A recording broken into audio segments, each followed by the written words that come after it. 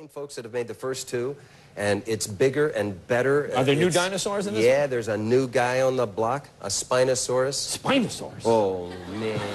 Do not mess with a Spinosaurus. Now, is that worse than the Tyrannosaurus? Hey, he has a fight with the T-Rex, which I personally was sick of, with his big square Hollywood jaw and the star of so many movies. Right. And Spinosaurus kicks his butt. Well, here we go. Here's the scene. What's happening? I assume the plane has crash-landed? Yeah, we were trying to take off, and we clipped the tail of a Spinosaurus, and he's mad. Okay, let's take a look. Here we go.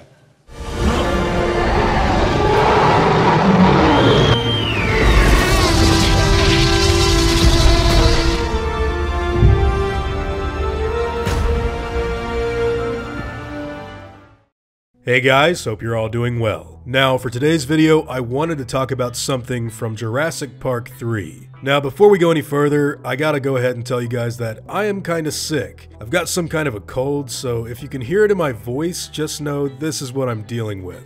That being said, for nearly 20 years now, a ton of people have debated, argued, and discussed the Spinosaur's role in the third film in the series. Some people love it, some people hate it, and some others are somewhere in between. Whatever your feelings on this super strong dinosaur may be, I'm sure that many of you have wondered why it chose to continuously hunt down Dr. Grant and the others during their adventure on Isla Sorna. For some reason, it always seemed like wherever the humans would go on Site B, the Spinosaurus would soon follow. They unexpectedly bump into it multiple times throughout the film, which has caused a lot of people to wonder why this animal is giving our protagonist the Jason Voorhees treatment. You see, with other dinos like the JP3 pack of raptors, we understand that the reason they are pursuing the group is because Billy chose to steal their eggs in order to fund his next few digs with Alan Grant. So the motive behind their constant chase was always far more clear than what was going on with the Spino. Well, believe it or not, there actually is something of an answer to this old question, and you needn't look any further than the film itself to actually find it.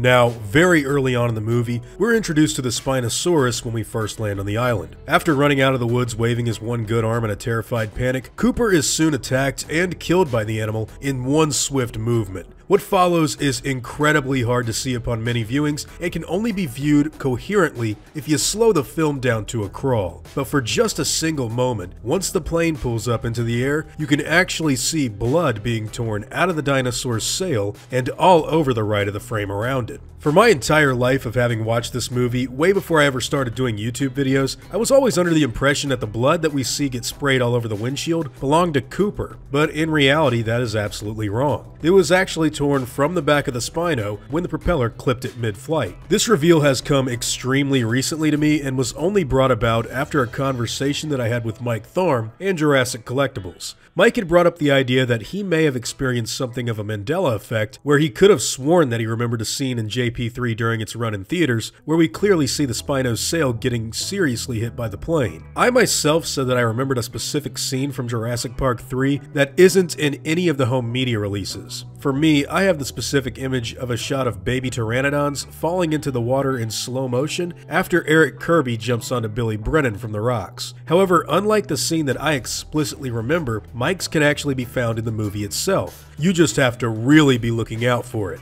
With that being said, I've often seen several fans swear that the reason the Spinosaurus continues to pursue and chase the humans all over the island is because of the injury that was done to its sail. And like I said earlier, I never really believed any of that because I was always under the impression that the blood belonged to Cooper, but lo and behold, that just simply isn't the reality of it all. Couple this information with the statements by William H Macy that plainly state that the Spino is very angry at them for hitting the dinosaur with their airplane, and you've got a pretty solid basis for what the creature's motives were in the entire movie. This dino was out to get revenge. After being run into with a surprise plane that came out of nowhere, I can't honestly say that I blame him. Believe it or not, after having typed all of this stuff up, had that conversation with those two guys, and gotten ready to do this video, I actually went back to look at an older video I did from 2017 that focused on the theory on whether or not there were two Spinosaurs on the island. And apparently, way back then, I'd already covered the fact that the blood came from the Spino instead of Cooper. For whatever reason, I never made the connection that this was the reason that the dinosaur was pursuing the humans on the island. Also, I somehow completely forgot that I took screen caps of the blood coming from the sail, and even talked about it a while back. I don't know how I forgot about that, but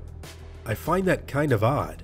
Anyways, I'd love to hear all of your own personal thoughts on this subject matter. With these statements being made and the photographic proof that backs up the fact that the animal was hit by the plane itself, do you personally believe that this was the motive that drove the Spinosaurus to pursue the humans all over Site B, no matter where they went?